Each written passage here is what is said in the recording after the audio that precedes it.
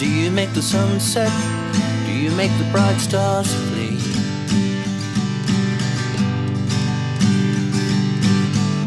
Old crow, time is getting late.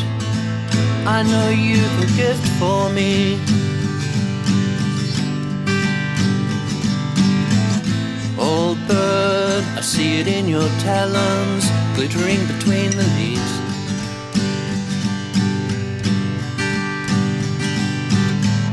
Friend, I'm swimming in the shallows, you're calling from the deep. And we bide our time, and we shed our skins, and we shake our bones, and we sink like stone, and we crawl through mud till we reach the sky, and we bide our time. Welcome back to the School of Applied Neopeasantry. You've been listening to the beautiful voice and instrumentations of Glenn Dunn, covering a song called Crow by the English band Tongue, the raven of which is trickster, communication spirit in Jarrah mother country from where we live, labour and love. Today's guests are Jen Ridley and Uncle Charles Davison, Aboriginal wisdom holders and dear friends from up north. Well, thank you, Jen and Charles, for joining us on our podcast today. It's great to have you in our home. Thank you. Good. It's good to be here. Yeah, I'd like to start with a simple question. Maybe start with you, Jen. What's home for you? Home, it's not, for me, it's not a structure. It's who I'm closest to. Mm-hmm. My children, family, partner, wherever we are as a collective, we're at home together, and that space can change when we're on the road like we are now. Just being together and being in each other's space and connecting is home for me. Mm. I have a sensory alignment with place, but as a priority, it's the space that I share with others. Mm. I'm not too sure if I'm too much different, you know. Home, you know, when you think about it, sometimes you think, you know, is home where you were born, you know, is home, you know, in places where you might have lived for some time, or is it, you know, where you are now and with your family? And I think, you know, home is where we are, but I think that's for me it's home. Yeah. Yeah. Beautiful. Yeah, so we made a video together in 2020. We just started to get to know you. Was it that long ago? Yeah. Gee.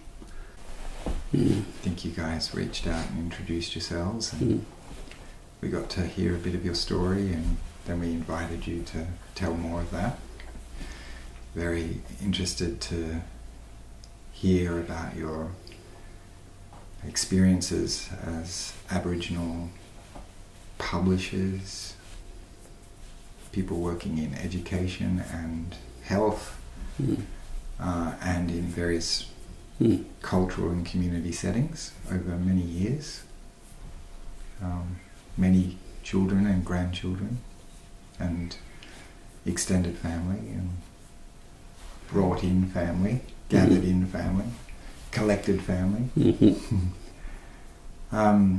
Yeah, and so any of the listeners, I will leave a link to that first conversation. Good. And then we travelled into the bowels of COVID in 2021 and the ongoing disruption to everybody's lives, and connected very strongly in that space with where your values were and where ours were, and have developed deeper connections and relations, and now you're teaching on the same permaculture design course as we're guests like yourself on David Holmgren and Beck Lowe's permaculture design course, and that feels right and timely, to have your perspectives not representing Aboriginal perspectives universally, but representing your perspectives as Aboriginal people.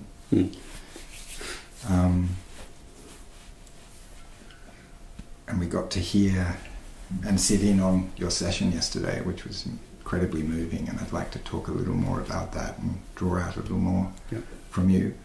But before we get there, in terms of where we first met, and in many respects 2020 was full of hope, and there was a lot of people at home with time, a lot of people reaching out to us, and we were making videos, a lot of how-to videos, before it got intensely personal and political. And but now, where we are in 2023, what are some of the biggest challenges you and your family face right now as Aboriginal people? For me, I've felt the last few years that we've been as a family, as an Aboriginal family, with a large extended family. It was a very reactionary couple of years to currently now be listening to the narrative in the lead up to the state election, where we have a premier who's saying that whilst he wasn't premier during the height of what is referred to as the pandemic, he's now saying in the lead up in the week, few days before the election, that there are no mandate in his conceptualisation of the now, and he wasn't responsible.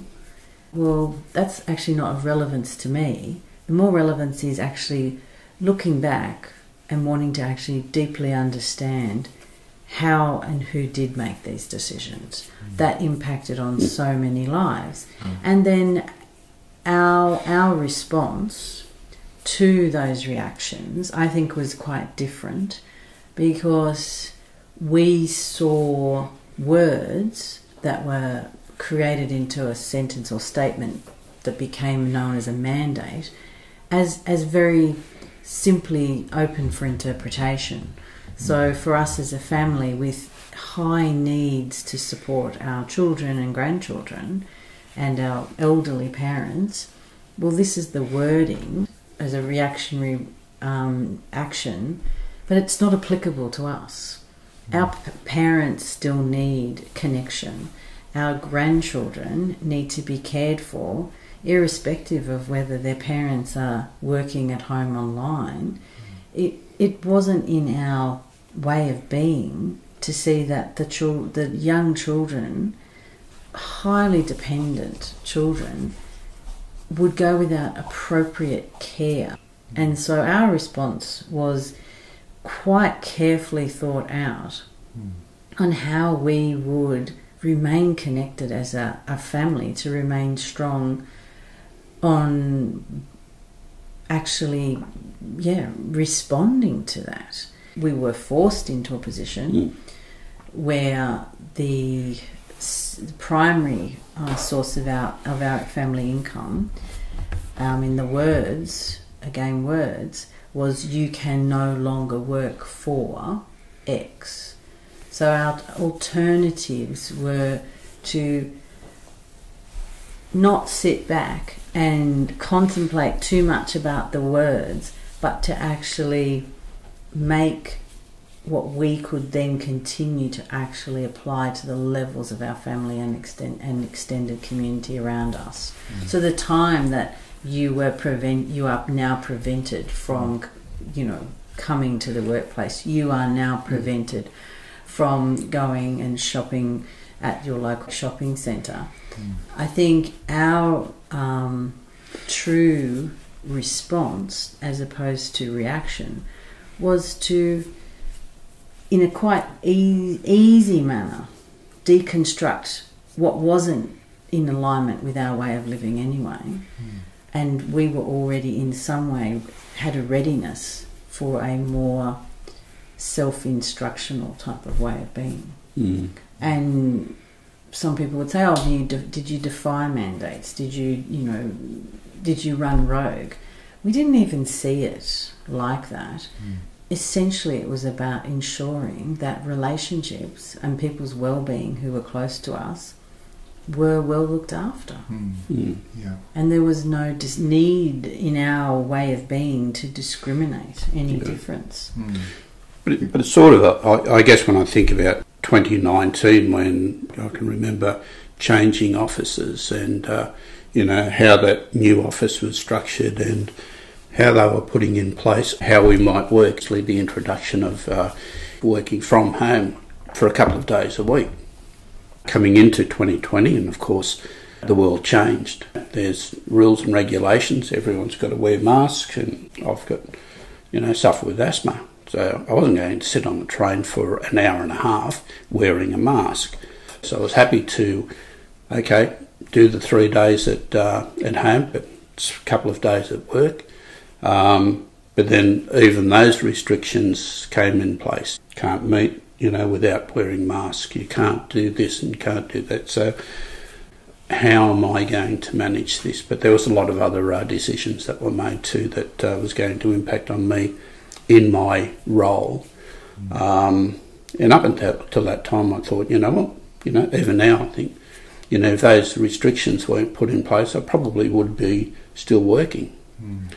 But then maybe it's time that I did retire, but it wasn't on my terms. It was on somebody else's terms. However, today I feel it was the right thing to do. When you talk about, ask that question, home, well, now I'm at home. I am at home all the time. And I'm not disconnected every 2 or 3 days or every day from my family and going off somewhere else. It gave us, times when I suppose we could be angry. Angry because of how it impacted on not only us but broader community and people that we actually worked for or with. As Aboriginal people who are well across and have seen in your own generations and the history of colonisation, were there any parallels to what you saw happen in your generations, with your people, and the COVID response? Like, was that triggering at all for you? Well, I think that the triggering nature of it was, and a relative said, isn't it curious? Us black fellas are never first in line. We're always at the back of the line with everything else. But this time around, we're first and centred. What do you reckon that's about? What I observed was so escalated emotionally of fear, the implantation of fear, the implantation of you are, as an Aboriginal family, you're so disadvantaged. And it reminded me similarly to many years ago, prior to really disassociating with any form of institutionalised schooling or education for our children. But when we had approached a school and we were in conversation with a principal, and after the pleasantries of, hello, how are you going? The first and foremost thing the principal said was, I just really want to assure you both that I'm quite aware and therefore skilled at being able to access disadvantaged program monies that will be able to direct towards your children. And my my immediate feeling to being imposed on like that was, my children are unknown to you. Please don't speculate So paternalistic. that they're disadvantaged by tainting them in a way that their identity is to their disadvantage. We're raising our children and constructing our foundations of our family and our relationships in that, building strength and resilience, not exacerbating disadvantage.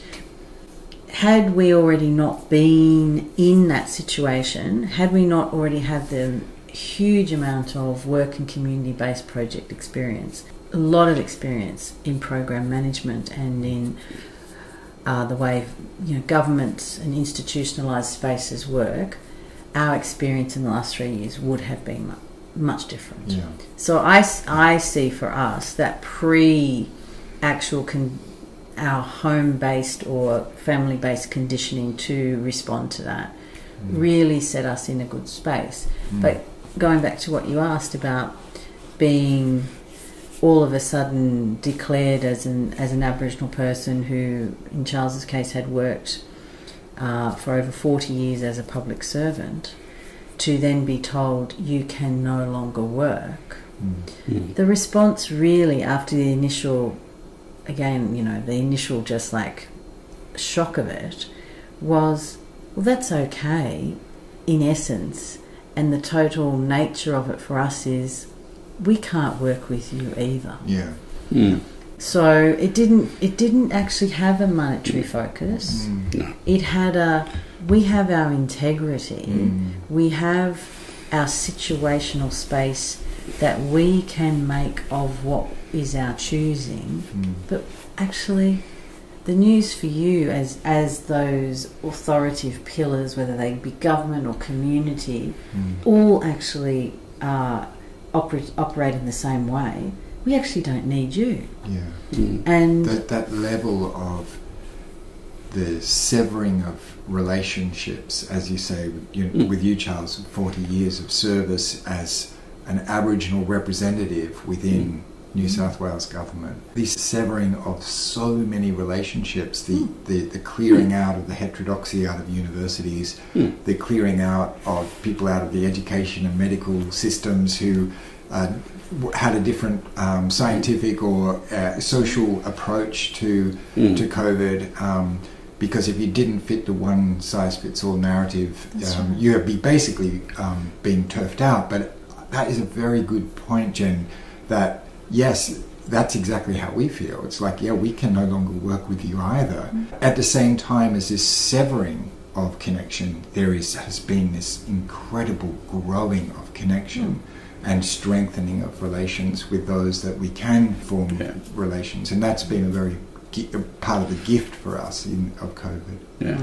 What I think is, for me, I suppose, all those years of providing what I was employed for, advice from a cultural perspective, guidance in terms of where we should be going, whether it's varying programs or how we relate and communicate with the community, was really set aside.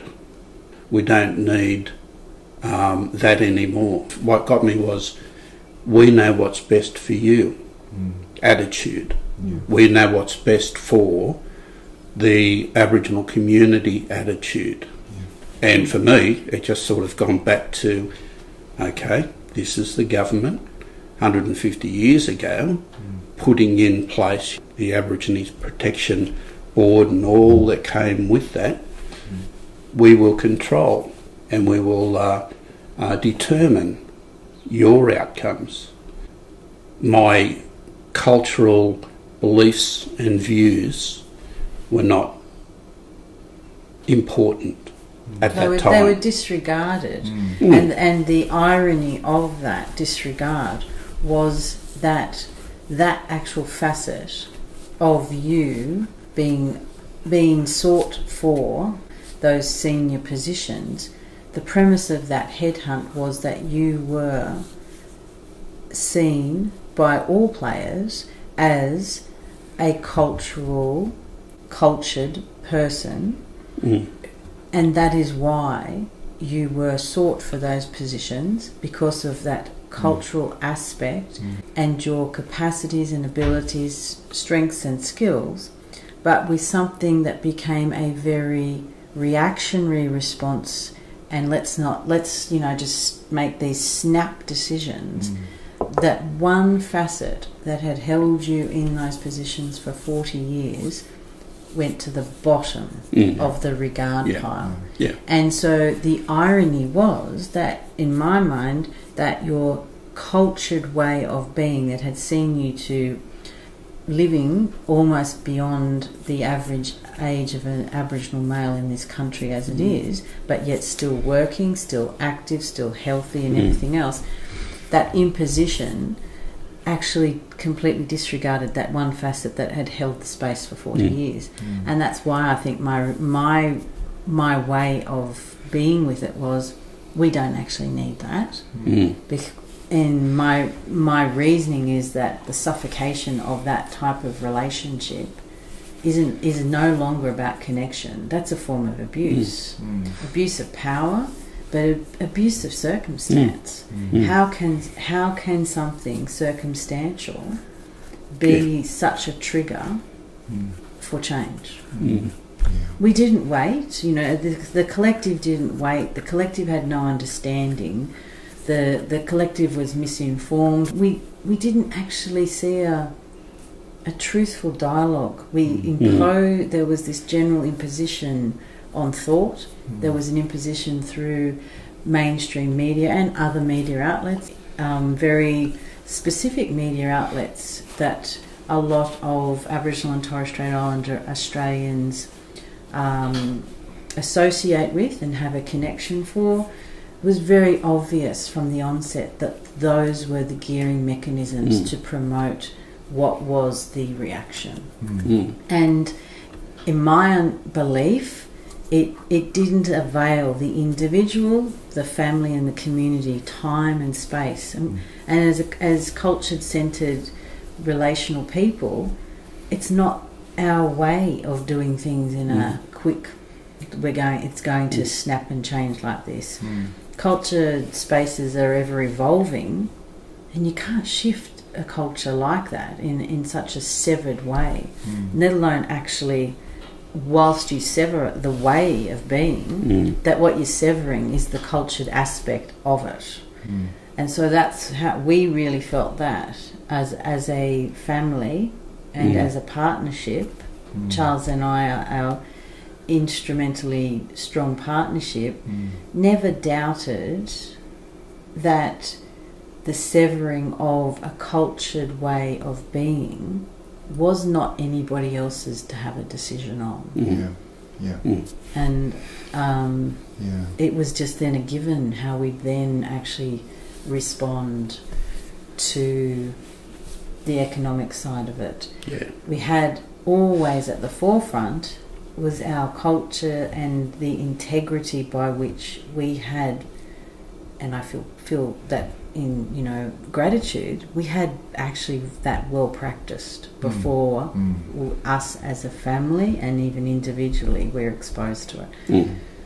And I'm worried in a way that those processes of natural evolution for everybody, not just us as an Aboriginal family, are being compromised. You look at the number of community organisations that have, at a small localised level, that have been impacted by these last 3 years. And I worry for many who so relied on localised community support for their family or individual situation, how those people have been left too.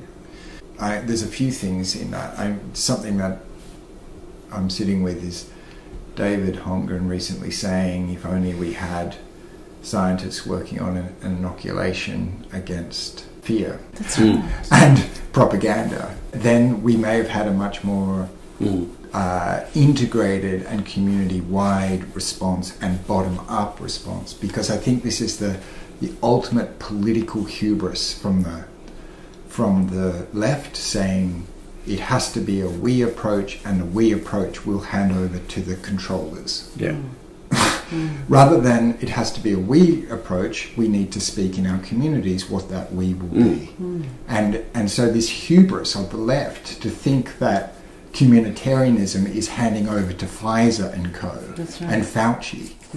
The CDC and the FDA, these completely captured institutions, and our governments and the TGA just following behind without any kind of curiosity, without any scientific integrity.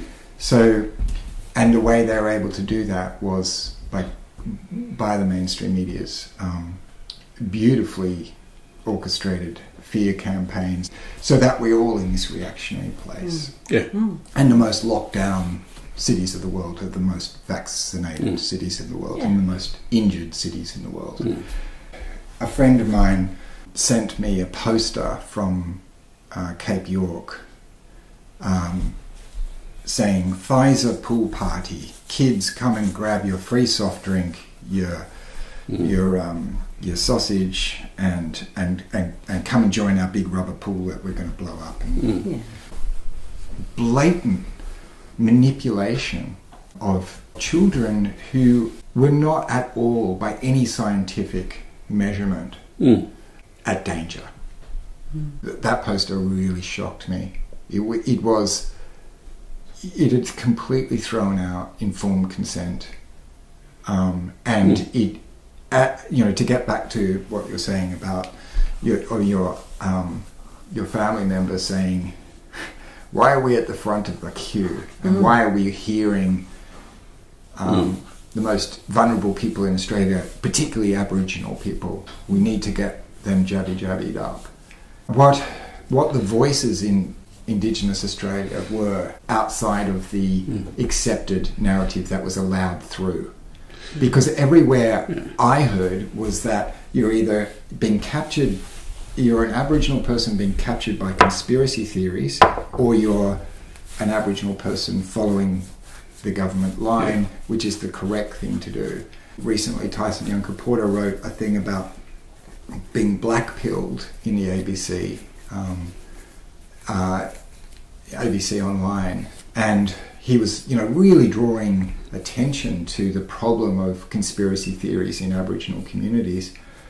And I questioned Tyson on that and said, well, to me, the mainstream media is far more dangerous than some fringe conspiracy theorists, yes, maybe started in America, that's intersecting in marginal groups all over the world, those who don't feel heard.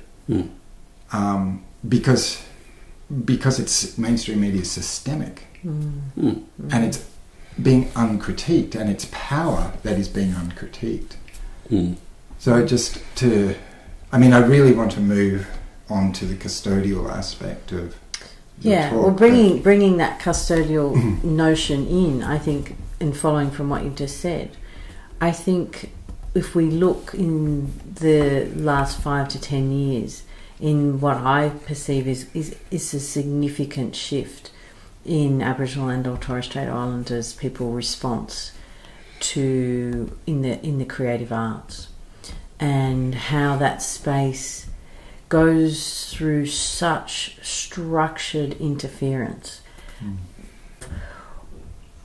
Is art something that is responsive and we can rest with that, or is art something that has an expectational element to it? And in the creative arts industry, where you see Aboriginal and or Torres Strait Islander people's engagement, I think we can reflect through many of those artists on where people's vast and differing perspectives of all matters of choice, all subject matters, whether they be based in health, education, science, history. The arts are something that we try too much, and the scene set to control, and yet the prolific number of Aboriginal or Torres Strait Islander people who are wanting to really bring to the forefront those positions in that space. Do we have... Do you mean alternative narratives? Alternative narratives, but more importantly, I would say it's just their way of being. I sometimes feel that we can so overly complicate understanding an individual, understanding a group or a collective by just too many words, too much about these are my expectations of what I want to hear from you, as opposed to I would welcome engagement just to actually do some deep listening and hearing, and I'll just rest with it and actually have that actual skill base to be able to be respectful of time, space, journey and the culture. And remember, culture's an ever evolving notion. The land holds our culture. We're only agents of that culture. Our means of response is human. It's not land based or culture based in that sense. And so I would love for there to be a more recognised approach where an answer of it is just our way of being or our way of doing, there doesn't need, in my mind, doesn't need to be any more questioning. But I find that is something that leads many people, including myself, to overthink in the mindset possibly of I'm sort of like peddling away here, justifying, but in actual fact it's just simple. It's just the way it is. It is just my way or our way of being. And I accept then that from that state there's an ethics situation that you create where there's the respect for each other. There's the caring, there's the sharing, and there's the people aspect. But engaging at those levels and actually having those conversations and sharing those situational things, I think will actually give a better grounding and honesty to the space. At the moment, I feel that the vast majority of Aboriginal people are very unheard by even their local community. Particularly organisations, organisations like Aboriginal Medical Services, for example, they're that are overseen by white institutions. Well, they're funded through Commonwealth and state funding, and that funding determines what they should be doing without them saying, well, hang on, this is the blackfellow way of doing things. Not the government way, but they're tied into, key performance indicators that require them to report against that funding.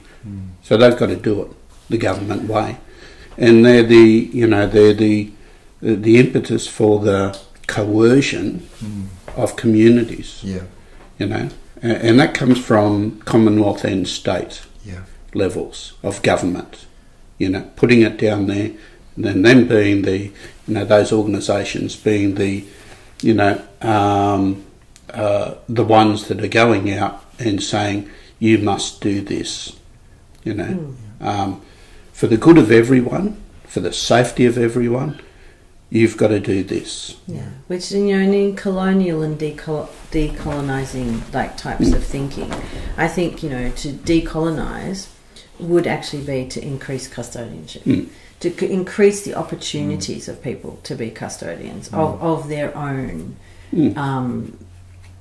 lands, of their own spaces and places. It also is, the decolonising has to be about people's increased health and well-being. And I think by actually giving that space the respect and time that it is warranted, because that actually is the health and well-being of country and is, in my mind, going back to our custodial responsibilities. And in this last 3-year period, I I can't see a mainstream narrative talking in that context. That reaction that we've experienced even gave consideration to increased custodianship and increased health and well-being in an overall picture.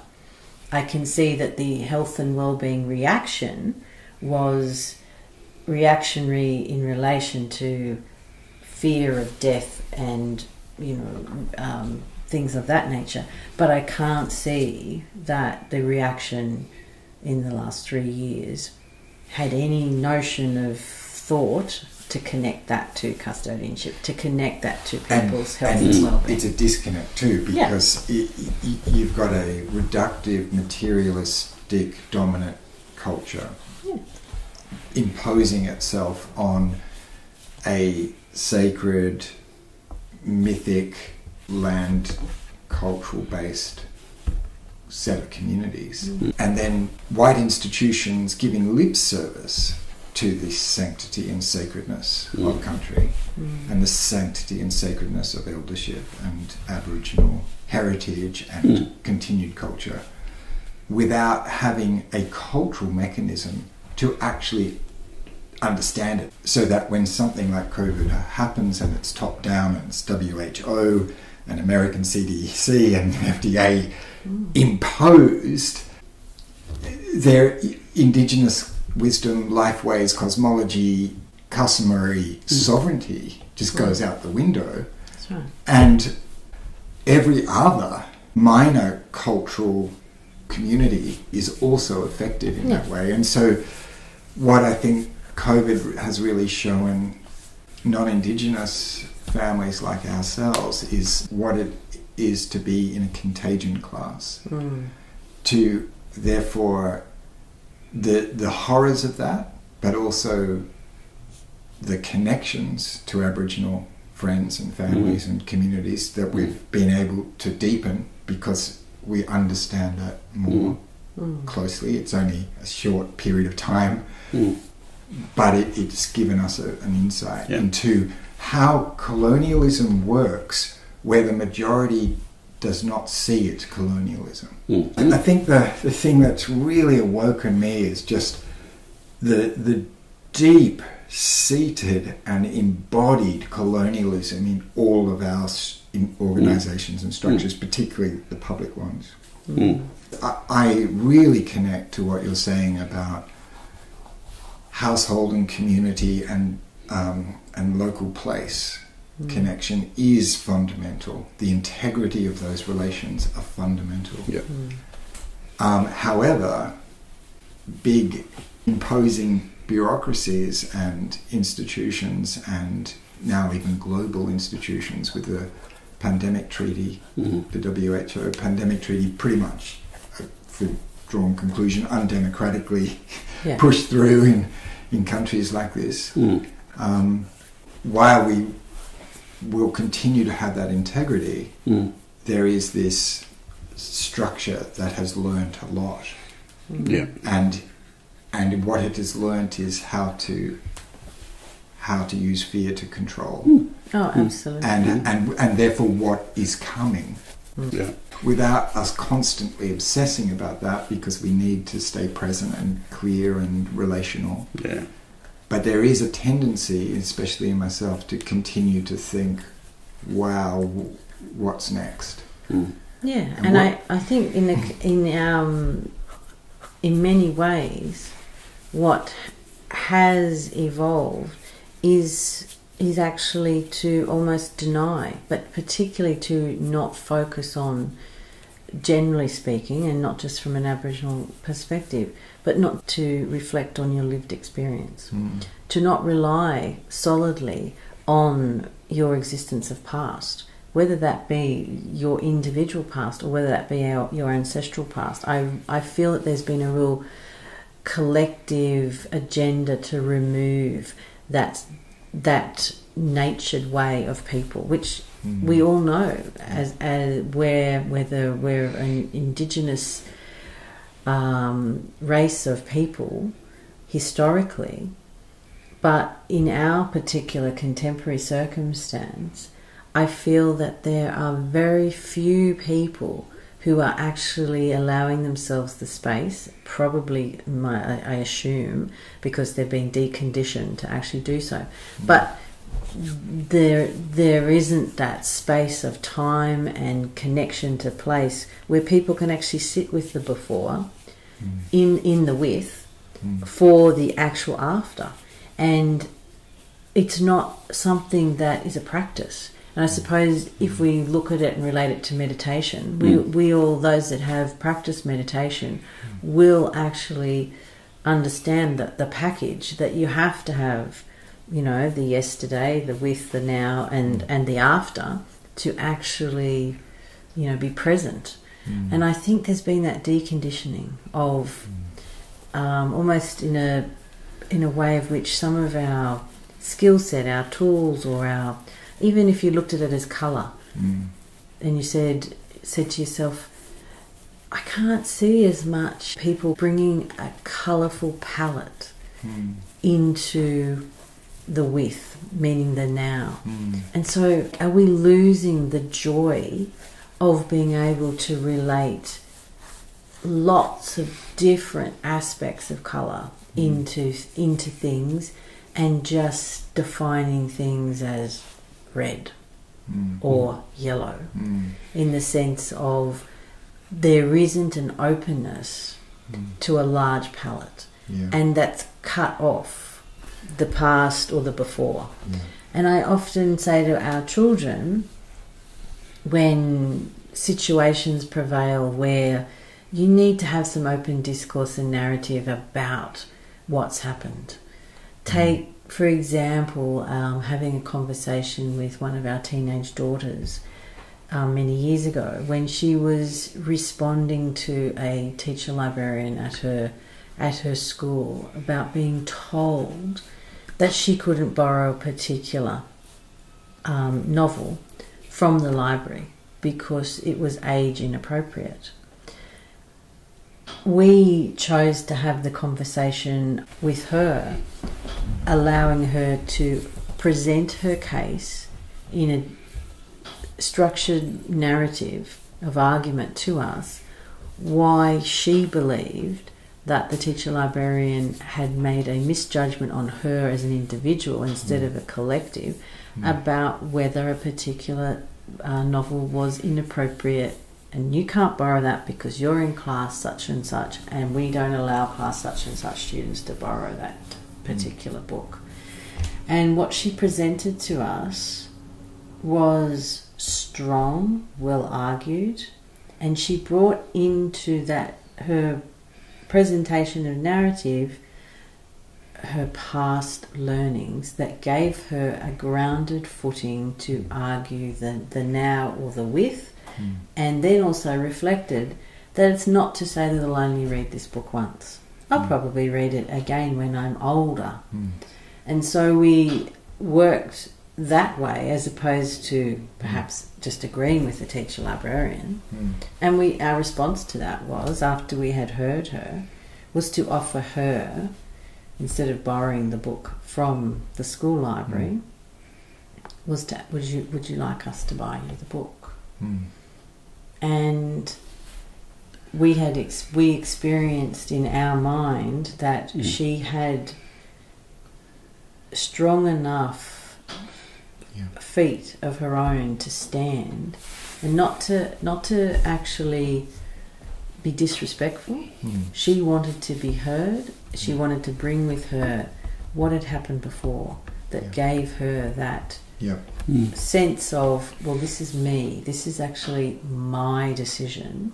I'll take on board what you as my parents think. And in response to that was us actually saying to her, if you feel that this is something that you wish to do, we're here to support that at any given time. If we purchase the book, that you choose to cease reading the book, or you want, us to read the book with you, they were all options. Whereas I saw the reaction of the teacher librarian to be generic. It didn't bring into context what past she had.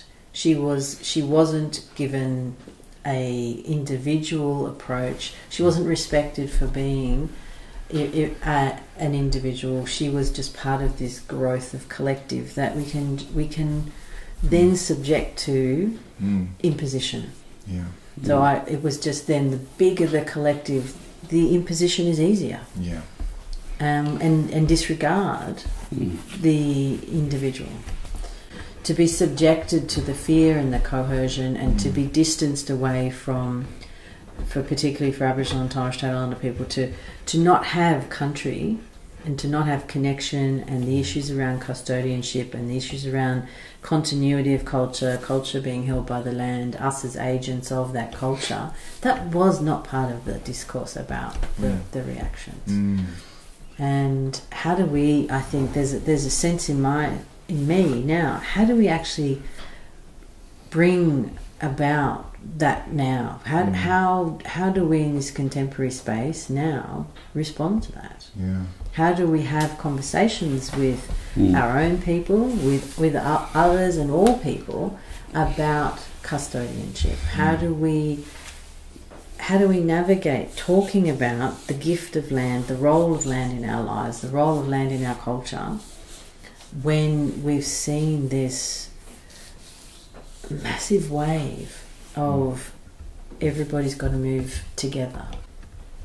I don't see that there's a need to fear wildness if we have our past and our with now and looking towards the future in a readiness state to be able to actually embrace that. I feel like we're now told or imposed that you shouldn't experience fear or suffering. It's like in death, I see in so many spaces the removal of the actual process of being connected to the actual passing of a loved one. And it's like shopping at a convenience store, the actual passing of a person. As a loved one, you can almost abscond yourself from all responsibility of death. You can be removed from physically seeing death. You can be removed from preparation and time with a past person.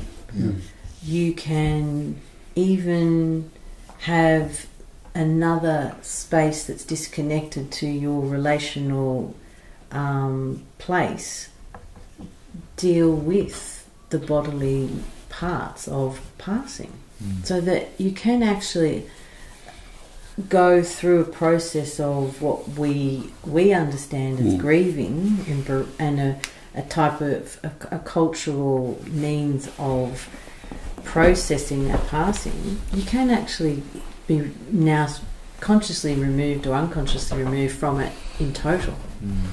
And I think that's another aspect of disconnection to country and space that contemporary people are experiencing.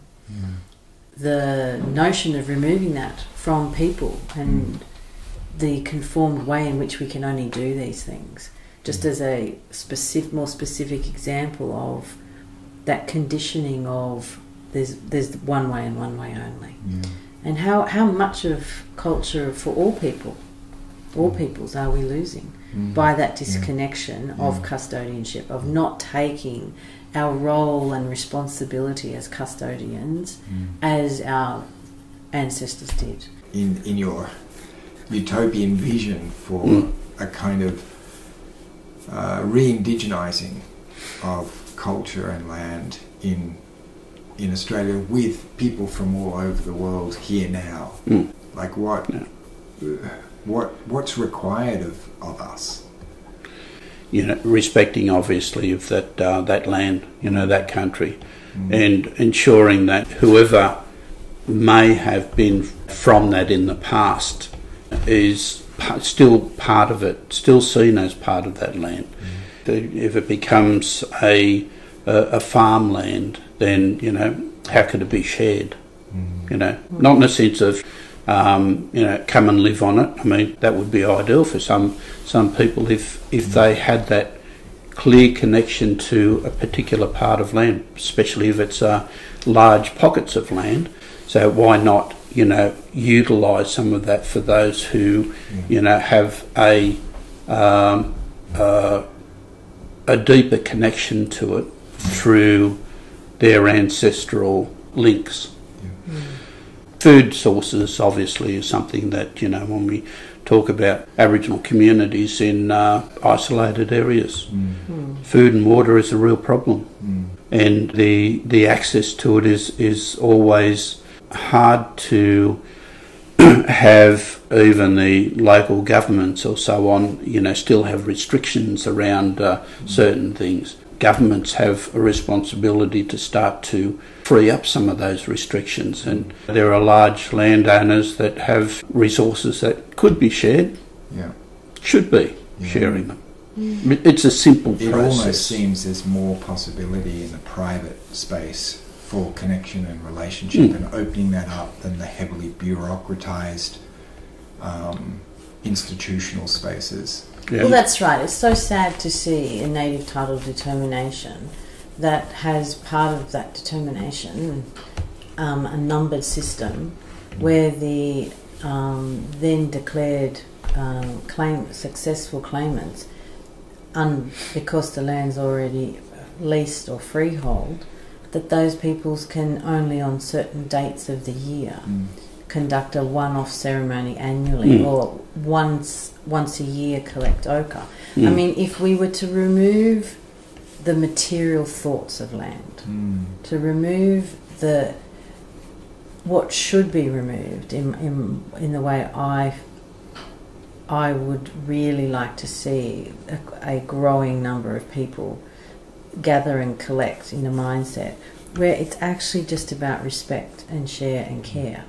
So you remove the material monetary side of it and you actually look at what actual responsibilities do we have in relation to respect for country, land, our connection to. So we can break up the words, we can separate them and put them into different contexts, different phrases, sentences. But the reality is connection to country is an unbroken system. No matter what we look at that has been the impacts of colonisation on this continent, we can still very easily determine, define and be akin to the connection to country as an existence of being. But without bringing in and evolving ourselves to respect and share and care, to care enough to remove the material nature of being able to see someone else's request as a legitimate reasoning to maintain connection. To be able to see that a person who's in a private freehold situation, and this might even be an Aboriginal land council that under determination has received Crown lands back. There's no denial in my mind that that process is based on an attempt, a very small attempt to heal.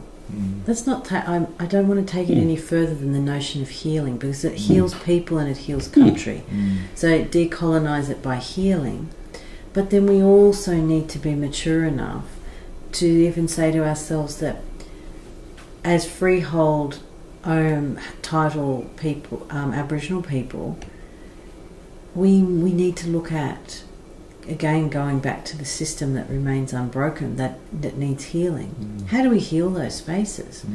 How do we heal a colonised space even with native title or with land rights in New South Wales? What are our obligations at an Aboriginal Land Council level to heal that space?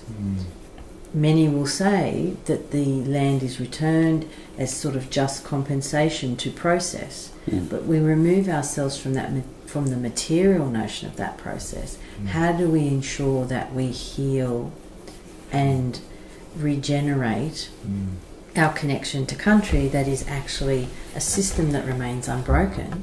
We are choosing by our actions to deny our involvement in that system. The system goes on. The system is so ancient that it is always there. It rests in the land. It's like language. Yeah. The revitalisation of language is always, the land holds that language. Yeah. The land holds those stories.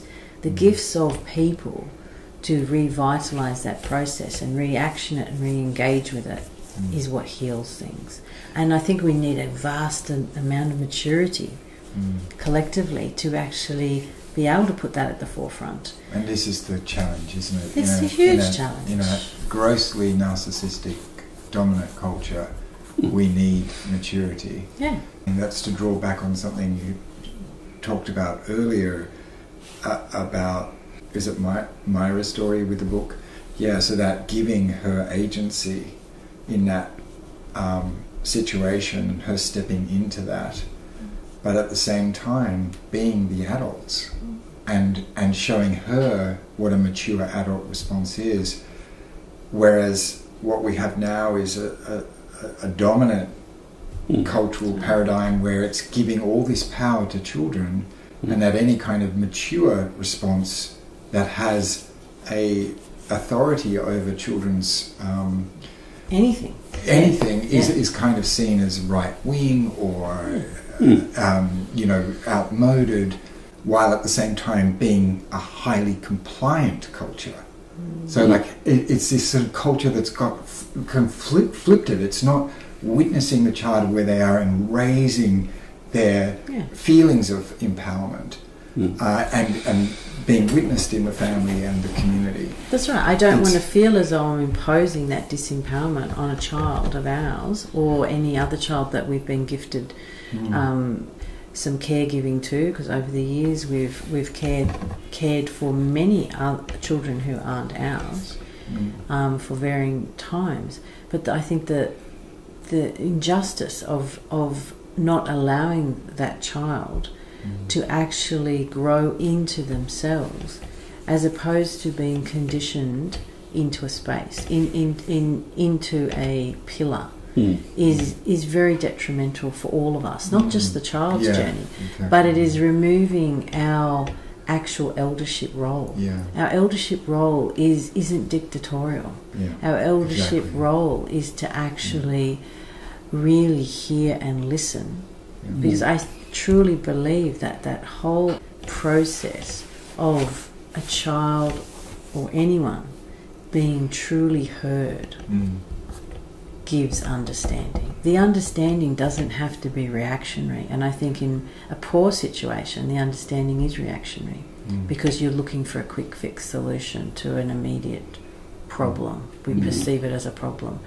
But that hearing leading to understanding, in my mind, understanding is a notion evolves, and it might not be tomorrow, it might not be next week, but we all need to become better practiced at just sitting with things, sitting with and having heard and deeply thought, we then gain our knowledge, and we do that no matter how old we are, no matter what our experiences have been. And the severity of our experiences, I think, is a monumental input. And if we don't allow ourselves, children as well as adults, those issues of wrong way, experiencing wrong way, naturally experiencing it and actually having to retrieve the wrong way as a form of growth, we are so then prone to actually being conformed. We are allowing ourselves to be conformed. We are allowing our children to be conformed by not actually processing wrong way as a learning experience. Beautifully said. I'm going back to the process you took us and the students at the PDC yesterday through, and just the incredible transformation that was already happening in those students 3 or 4 days in. But at the end of your session there was just this beautiful softening in the circle. I'd like to hear from both of you before we close just some of the joy and some of the healing that you are seeing and some of the experiences that you feel right now very alive to in terms of the possibility for you and your family and your broader community.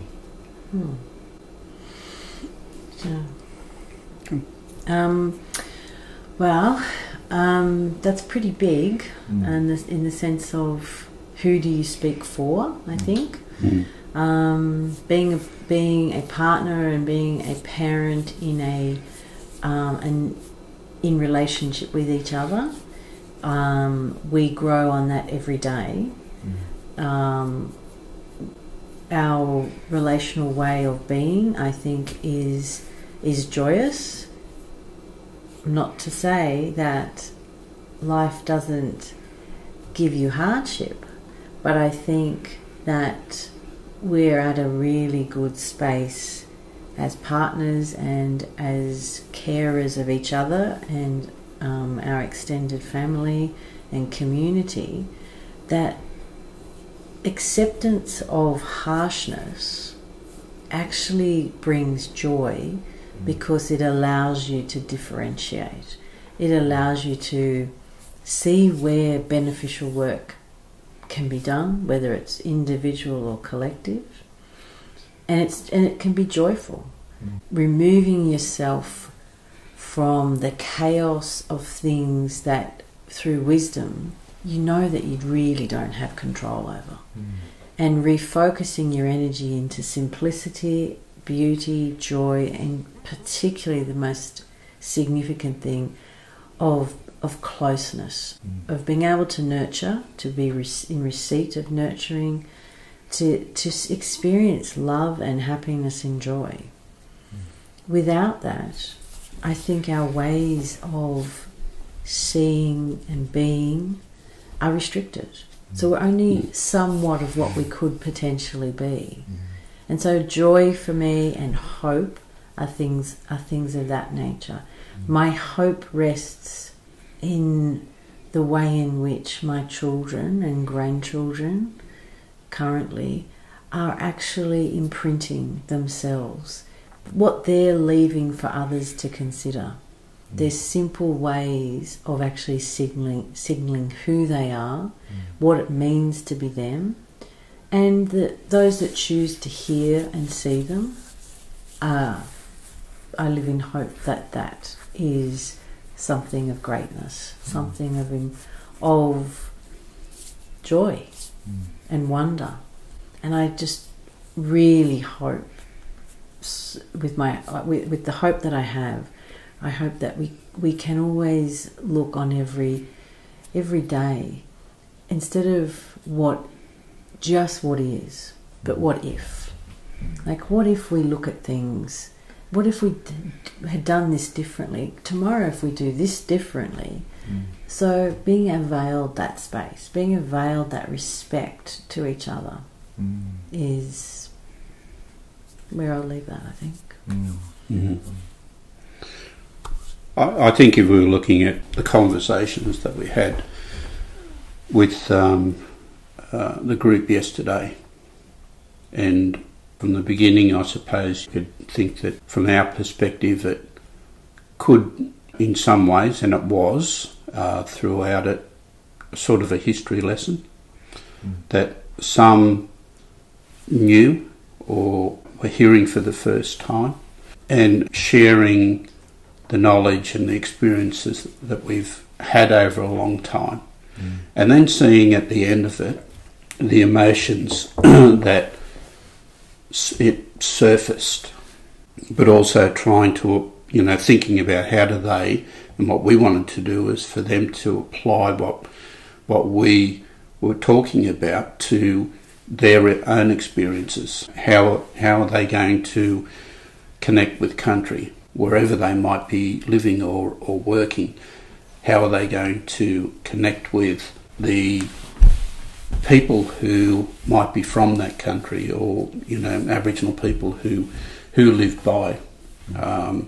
So I think for me, it's the benefit is sharing our experiences and having that experience and that learning accepted, taken on, And maybe those experiences and the learnings will then be passed on through their work through caring and nurturing the land, but also learning more and sharing it with family or with the broader community.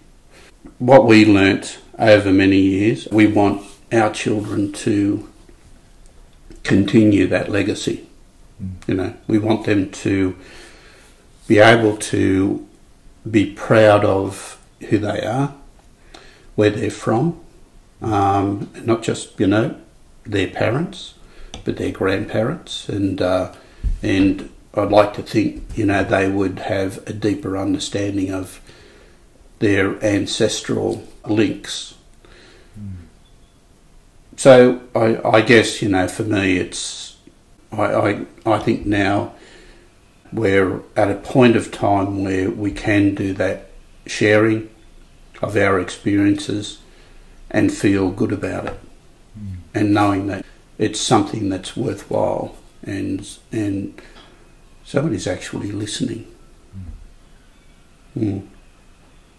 Thanks, Charles. Thanks, Jen. Thank you. You're welcome. Always a pleasure to chat with you guys, and we've got another day of it, which is Yes. I'm looking forward to. Me too. Old bird, you and I are brothers, bonded by earth and wood.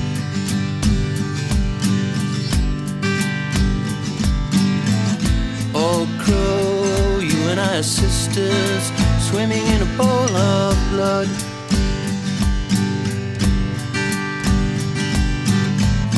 Old friend, you and I were strangers, living by a restless sea.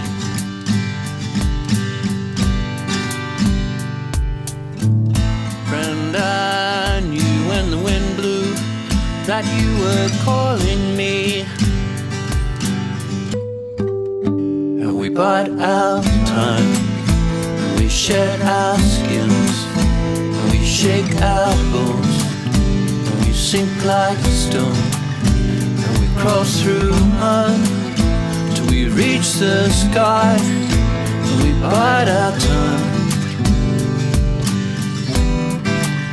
and we bide our time, and we shed our skins, and we shake our bones, and we sink like stone, and we crawl through mud till we reach the sky, and we bide our time, and we bide our time, and we shed our skins, and we shake our bones, and we sink like stone, and we crawl through mud till we reach the sky, and we bide our time.